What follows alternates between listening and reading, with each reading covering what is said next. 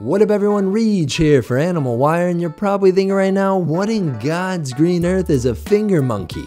Well, if it's gotta be small enough to prop itself up on your finger, then we best be looking at the pygmy marmoset, as this species is no doubt the smallest monkey out there.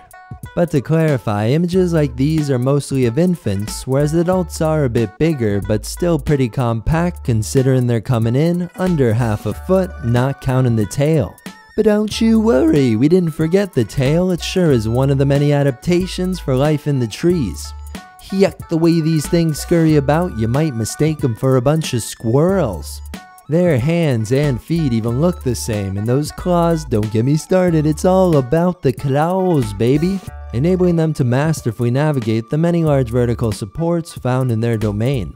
Not to mention an uncanny ability to rotate at the drop of a hat and a pinch on a dime. And if you didn't follow that string of idioms, keep up, keep up, keep up. Cause these little guys aren't slowing down for no one, not you, besides for this one I guess, which is great. Cause now we have a good glimpse of that beautiful Chewbacca face. Look at him rotate his head around all like he's the prettiest marmoset in the forest, and with good reason.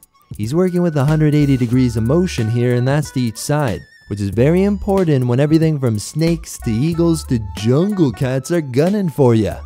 But we're not on the lookout. What are these guys eating themselves? Funny you ask. They run on a specialized diet of gums and saps, which are substances that tend to only be secreted when a plant is damaged.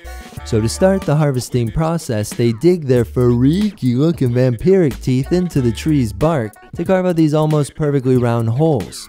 And once in place, need only to be checked in on from time to time to collect that precious, precious ooze.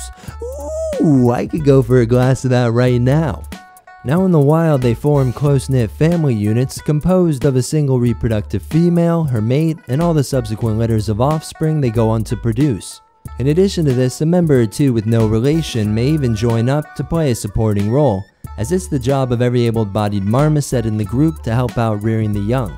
So yeah, this can be quite the chore considering the infants must be exclusively carried around in their first 2 weeks. And when a new set of twins are being popped out every 6 months, trust me, the pot of gold is empty at the end of this rainbow.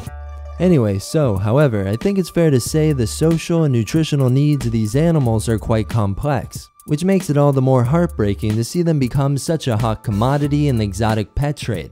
I mean, yeah, who wouldn't want a little mini monkey friend, and I'm sure most people's intentions are pure, but the reality is we just can't even come close to recreating in an environment that would provide them with all the intricate nuances of excitement, wonder, stimulation, and fulfillment that comes with living in the wild among their own kind. So to anyone considering purchasing such an animal, I would highly advise against it. But maybe it'd interest you in a pet rock or perhaps a cactus. I hear cactuses are easy to take care of. Anyways, before I take off, let's thank Mr. One Directioner for recommending this awesome animal topic to speak on. With that being said, yo dude, sweet creature.